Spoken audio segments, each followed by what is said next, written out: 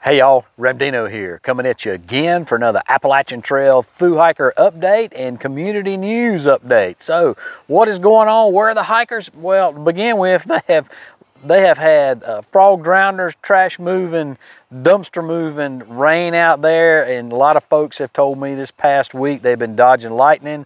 Talk a little bit about that in a minute.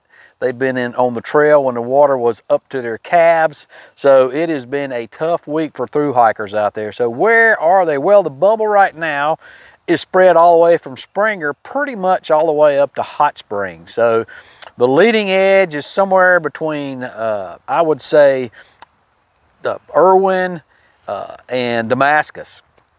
Probably where the leading edge is, but we've got a ton of people that are in the Smokies, ton of people between, in Georgia, up at Franklin, Fontana, Knox. So that place is jam-packed, I'm sure, right now.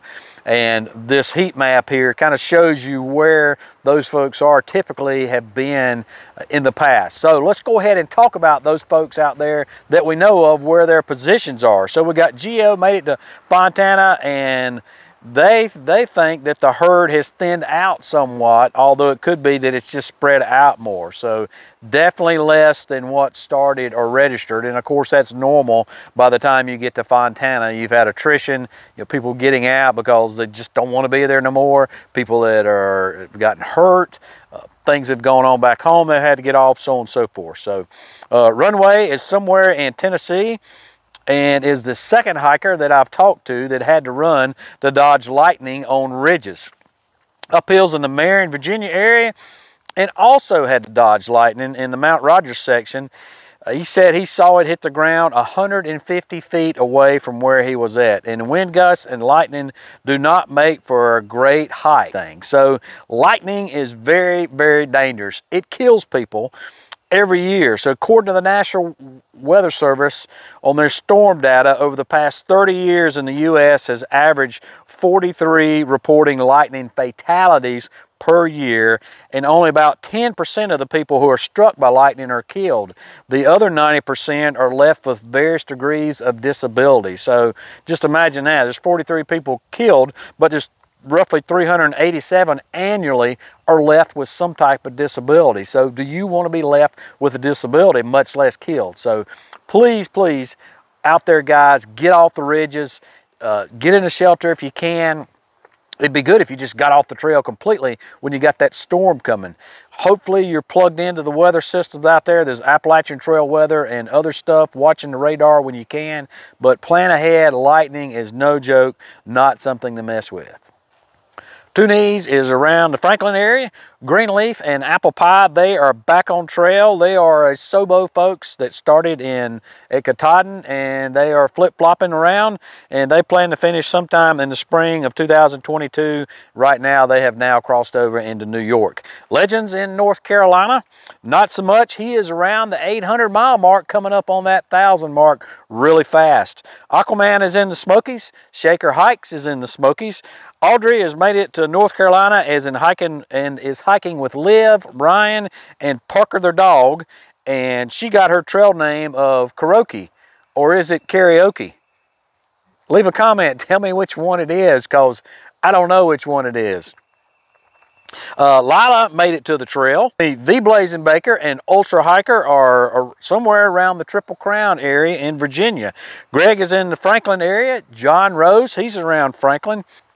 Emily got on trail up in Georgia and is very curious. She indicated to me that when they got to the Springer parking lot, there was a lot of people there from Georgia ATC, and what their registrations numbers were down on the book they signed at Amicalola Falls State Park Visitor Center. Now, I don't think they were like people from the ATC in Harper's Ferry or North Carolina, any of those places. I think they were maybe the Georgia Trail Club. I'm not real sure about that, but in any case, I found it real curious that they're asking for that. She said she passed 6 different people, and every one of them asked her what her registration number is. They said they were going to report that back to the ATC. So that is really odd to me, considering the ATC has done everything they can pretty much not to keep up with, how many folks are out there on the trail, because you know, they've taken away the incentive for bag tags. They've taken away the incentive for, you know, of recognizing people for thru hikers. So a lot of people just aren't registering. So I just found that really curious why they were doing that. Papa Groot and Old Goat, they are north of Hot Springs and on their way to Irwin. Mike and Kathy, they are somewhere around the Bland area. Misha, he is on the Approach Trail heading to Springer. Hawk has made it to Damascus, and he says the crowds are big. There's quite a few folks in town and a bunch more a week or so behind him. So yeah, there's always a bunch of folks behind Hawk, no doubt about that, because he's way out there in front of them. Captain America has been hiking with Rapture for around 300 miles and just got into Hampton, Tennessee. They are staying with a trail angel there named Sheepdog. And Sheepdog's going to get them back on the trail. Sheepdog will finish hiking this year as a section hiker and has been hiking since 2006. So that'll be neat to see that. $2 Steak from the class of 2020. He has gotten back on the AT, and he's got 589 miles to finish his thru hike. So he's Nobo from Harper's Ferry into Bennington, Vermont. Jordan Heisler has got a new trail name of Luscious, and he is near Franklin. Pino's around Hot Springs. Skidmark and Outdoor Fresh are around Franklin for their resupply, and they said that around the muskrat shelter there was, of course, the shelter was full, and there was somewhere around 20 to 25 tents set up around muskrat shelter. So if you know anything at all about that shelter, you'll know, one, there's not really level spots right around the shelter. So you're going to be spread out on both sides of the trail there. And also, it's kind of a flat spot in there. I know when I left after rain, the trail was completely flooded. So I can imagine a lot of folks going to be needing to dry out after setting up a tent there at Muskrat Shelter. The Drifters, they are north of Damascus. Soa, who is traveling right now with Repeating Spoons, and they should be north of Irwin by now. Funksters around Franklin. Michael Sanders got a trail name of Possum, and he is into the Smokies with Ramble, who previously thru hiked Sobo in 2019-2020. Freight Train, he got off trail for just a short family celebration and is going to be back on trail in a few days and heading into the Smokies. Brandon Washington is on his way to Dix Creek Gap.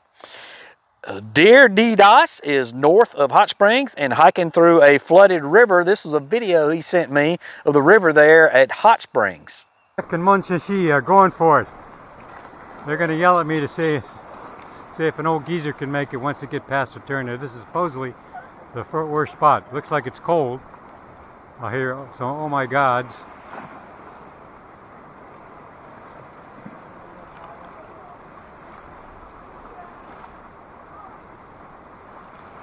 Looks like they're having a great time. But Jack's glad he wore long pants. How is it? Okay. So that is amazing to be hiking through that. You really can't see the trail there. You've got to follow those blazes. Subman and Suds with 2Ps, they are somewhere around the Damascus area. Tex is around the Smokies. Traveling Beats, he is north of Roan Mountain and heading into Hampton, and he should be there in the next day or so. And he sent some trail updates of what's going on out there on the trail. So he said the Mother Marion's Hostel is open, and Mother Marion's Hostel is right after, I believe it's Sam's Gap there up near Big Bald. He also wanted to mention that the Walmart in Irwin, which is accessible by Uncle Johnny's Shuttle, has leftover COVID vaccines that they make available on a first come, first served basis about 6 o'clock every weekday. So if you're interested in getting that, then of course the vaccine's free of charge. Check that out, and you can get on Uncle Johnny's Shuttle there at 4:30 to go to that Walmart. Mandy Stone is in Georgia and had to get off the trail due to some lightning and should be back on heading toward Neals. RV's on his way to Dix Creek Gap. Kentucky is in the Smokies. Mr. Freeze, he is north of Glasgow. So if I didn't mention your name there, please send me your updates on Friday or Saturday. That works out best. If you send it to me earlier in the week, then I may not be able to include it because the information will be old. Obviously, you'd be further up the trail. I'm not giving out exact locations anyway, but I've got so many folks that at some point in time I've got to cut that off. So if you could send that to me no later than Friday or Saturday, that would be great. A couple folks have gotten off the trail. Osat is off trail, and he got off down in Georgia. And Trisha Thomas is off due to an injury.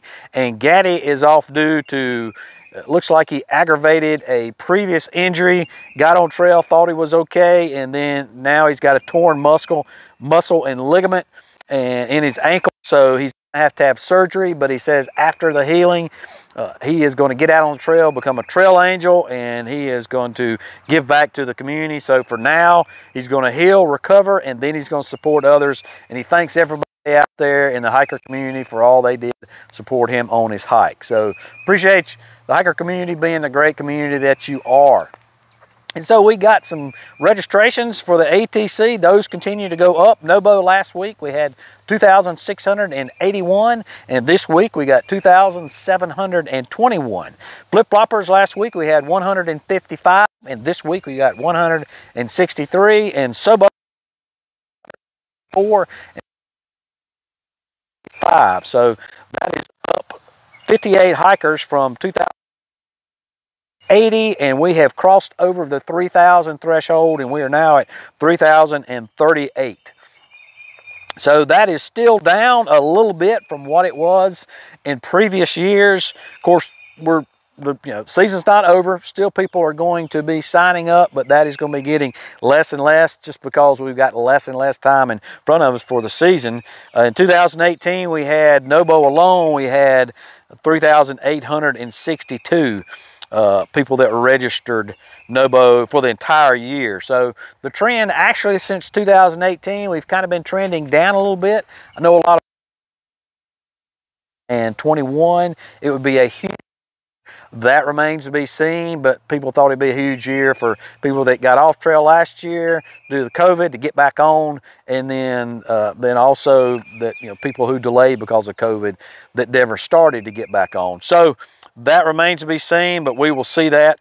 April 1st is going to be a huge day. That will be the largest day of folks starting on the trail, and that will be, there's 55 people starting that day. So right now there has been 1,293 folks have signed the book down at Amicalola Falls. So that is up from 1,000 last week that we reported. So that's 293 people that have started this week. That is somewhere around 42 people starting per day, something like that. So that's a lot of folks starting on each day. So some trail news. So due to some damaging storms and mainly due to the water associated with those storms, they have closed a portion of the approach trail down at Amicalola Falls State Park. Apparently there is damage done to the staircase at the falls down there, and so they had to close part of the falls, which is on the approach trail, and part of the West Ridge Trail. They say they expect to have those repairs done quickly. Misha, who started today, confirmed that you could do the trail but not the stairs, and then Lila also started, and she said that the stairs are out because of flooding and some damage, and she said the ATC guy told them that they were having climbers come to rappel down the falls to fix it soon. So soon is a relative term. Anytime you're trying to fix stuff while you're rappelling is not something that happens really fast, but you can go around the top of the falls trail to get them, and then the rest of the approach up to Springer is open from there. So we got some more information from Peters Mountain closure that happened in Southern Virginia due to the ice storms we had that came through and damaged and collapsed some of those towers up there. So someone up there must have been watching my videos, because we said last week that there was no signs posted and that Feral Hikes had made it through there. Well, now they do have signs posted, a lot of signs with everybody and their mother's logo that's on there, from the National Park Service to the ACT to the OCVT, which stands for the Outdoor Club of Virginia Tech. So apparently they're the trail maintainers in that area. So they have posted a lot of signs, huge signs on the trail saying closed. They put up tape. So, last week we said, hey, go ahead and go through there unless you see signs up from the National Park Service or National Forest Service, something like that. Well, now those signs have been posted, and so kind of changed our opinion about that. There is still a means to get through there safely that the construction company has, and they've put up pretty much a chute that'll follow you through safety side. You're not supposed to get to that. My opinion is you should not be doing that. It is an official trail closure. It's also my understanding, looking at gut hooks, that they do have a ranger from the National Forest Service that may be posted in the area. Let's be good hiker community citizens. Don't go through there. And particularly if there's somebody from the National Forest or a ranger or something there, they're just out there doing their job, a thankless task oftentimes. And let's just adhere to what they got to say. And I think we'll all be better for that. And then Smokey Dave, he is our official Fontana correspondent. He sent a video in. So Smokey Dave, what do you got to tell us? Hey Ramdino, this is Smoky Mountain Dave from the Fontana Marina. Anyhow, just wanted to give you a quick update. Today's Tuesday, March 23rd. We're right in the bubble. We got a ton of hikers coming through here, and we're really excited to have them stop here at Fontana before they launch off into the Smokies. Just want to cover 3 quick things with you because we're getting a lot of questions. First thing is resupply options at the Fontana Marina and Resort. If you're staying at the resort, there's a place called the Pit Stop, which is kind of a convenience store. You can get all your resupplies there. That's open from 8 to 6 every night. If you're not staying at the resort, you're staying at the Fontana Hilton. The AT goes right through the parking lot of the marina, and we've got a really good resupply this year at the marina. Also, we've got patio people can sit on, relax right here on the lake, and spend a little time to recharge themselves and their electronics. We've got a charging station. Got some cold beer here and a great spot to hang out a little bit before they launch into the Smokies. Second thing I want to talk about is people are apprehensive about the Smokies, about bears and just the Smokies in general. Don't be apprehensive about it. They do great bear management. If there's a renegade bear, the park management relocate it very quickly. As long as you follow precautions in terms of food handling and preparation, you're going to be fine in the Smokies. It's not going to be any different elevation-wise than what you did getting here. So embrace it. It's a great spot, and stop at Chuck Stack Fire Tower if you can. Last thing, and I don't know, Ramdino, if you've noticed this, but this hiker crowd this year is the most enthusiastic, fun-loving, adventuresome crowd we've seen come through here. Everybody's in a great mood. Of course, they've got scrapes and scratches and aches and pains, and they're taking their vitamin I for that. But generally speaking, they are just very, very excited to be out here on the trail this year. I don't know if it's the post-COVID thing, but these people are just really embracing the adventure of hiking the AT, and we just are really glad to see that. So that's about it from the Fontana Marina. Anybody has any questions, they can call us at 828-498-2017, and we'll help them with any information they need as they launch from Fontana into the Smokies. All right, we'll talk to you later. Appreciate the video, Smokey Dave. I'll be doing some trail updates later in the week about the trail days at Damascus. So I've got some new information about that. Looking forward to sharing that with you. Some things you really want to know, so stay tuned for that. Some Forest Service roads that are closed during the winter that are opening up, scheduled to be open April 1st. So we got Upper Nantahala, which is Forest Service Road 67, Deep Gap, which is Forest Service Road 71, and Way of Ball, which is Forest Service Road 69. I thought I saw something from some hikers that Way of Ball was already open, but I cannot confirm that looking at the Forest Service web page there. So right now, though, they are definitely scheduled to be open April 1st. And then I've also got notice that there are about 100 blowdowns in Virginia from Trent's Grocery to Angel's Rest. So that's around that area where there was all that damage from on the power line towers. So it's really difficult to get through there. So just do your best to get through there. It's going to be hard. Try to stay on trail as much as you can, because the more you walk around, the more you damage the trail. And that was one more thing about the power line up there. That section of the AT through the area where the power line at Peters Mountain is damaged is the corridor there is very narrow. So you can't walk around it through the woods bushwhacking because it's on private property. So those folks have allowed the AT to come through there, and we want to maintain that good relationship we have with those folks. So if you get on their property, they are probably not going to like that. So just another reason not to try to go through there, to just shuttle around. And last week I spoke about baggage and stuff that folks take to the trail, and did a little tribute to one of the thru hikers that is out there. And I want to do the same thing to another one this week, and this is a tribute to Aquaman and his son Christian. Christian died 16 years ago to the date that Aquaman started his trip, and he was a very young son of Aquaman's, and he died from childhood leukemia. And Aquaman is carrying his ashes with him throughout his hike in a little small urn that he has right here clipped to his backpack. So a little background on Aquaman. He's an Eagle Scout, grew up in Kentucky and hiking and camping a lot. He's spent a lot of time down in Florida, and of course he got his name Aquaman because he spends a lot of time in the water. He's a dive master, and he's just as comfortable in the water as under the water. And one of the reasons he did the AT is because he wanted to challenge himself. You can imagine there's not a lot of summits, not a lot of hills down in Florida. And so he felt like where else would it be would be a challenge for a person that goes by Aquaman, that plays that role, to go and challenge himself. So of course the Appalachian Trail.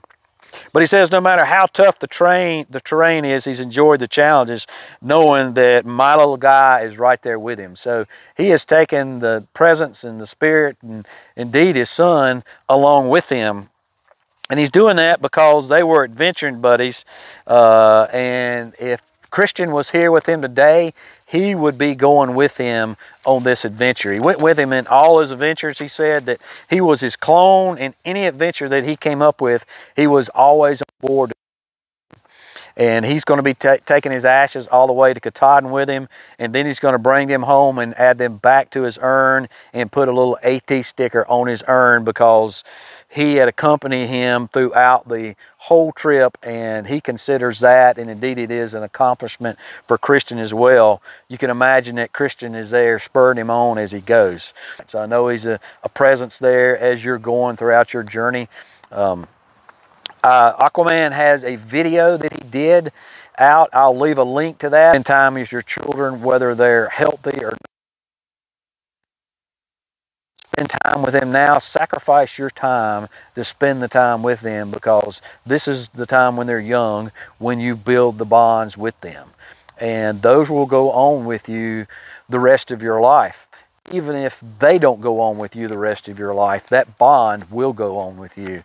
And I just, I can't, I sacrificed when my children were growing up, and sacrificed a better job, sacrificed a dream job that I wanted, sacrificed time rather than being in the woods with my kids, chasing them around the soccer fields, and I wouldn't trade it for a moment, because we have a great bond right now. So my prayer and my hope for Aquaman is that he finds solace while he's on the trail, and knowing he did all he could for Christian, knowing that he built that bond with him, and that he feels his spirit and his presence as he continues his adventure with his son. And indeed, my prayer and my desire for all of y'all is to do likewise with your children. Folks, that's all I got this week. As always, appreciate you, and we'll see you out here.